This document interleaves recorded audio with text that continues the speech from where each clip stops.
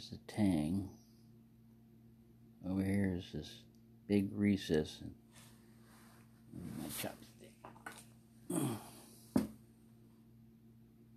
You see this little ledge right there? There's a ramp right here.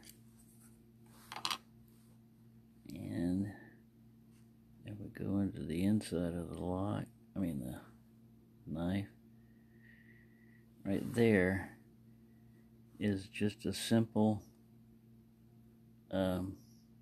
hinge, like a seesaw. When you push on a button, it's on the other end, it levers this up and allows the spring tension, which is just like a giant spring assist, to kick that. And that thing is beveled. Oh, we can see this. It's beveled along that edge. I can show it better with just a regular camera. This is just using a microscope thing. Hello and welcome to my channel. Well, I was just looking at the mechanism on this Auto 110, and it's basically a simple mechanism, but you can tell there's some design to it. See, this thing is beveled here, and it's beveled back here, and here's your button you push, and it's just a simple lever.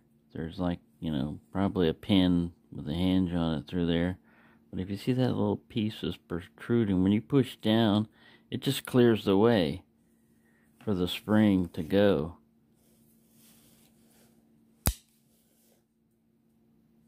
And that's how that works, basically. I zoomed in it with the microscope, but you couldn't see it overall as well. That's just using the camera. I can focus on that. See there? That's all it is. It's just a little... So whatever they're using for a spring assist, just looks like a leaf spring. I don't see any coils anywhere. And then you just have the regular back lock. Let's see, it goes up that ramp. We can't see it right now, but it's going up that ramp, and that's why it's beveled like that on that little pivot piece also. See, it's beveled. A lot of engineering went into it, but once it goes in and hits...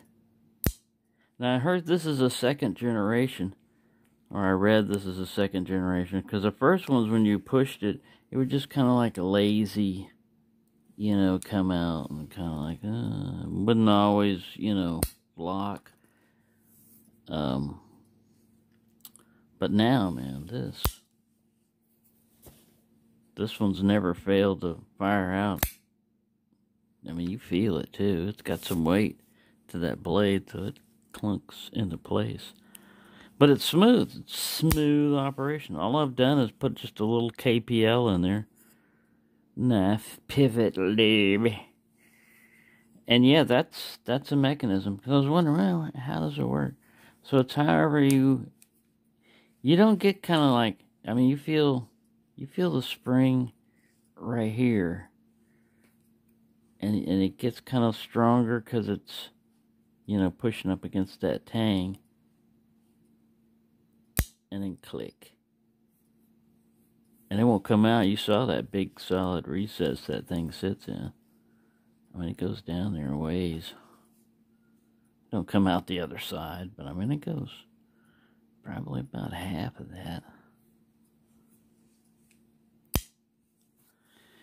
Yeah, I thought you might be interested in that.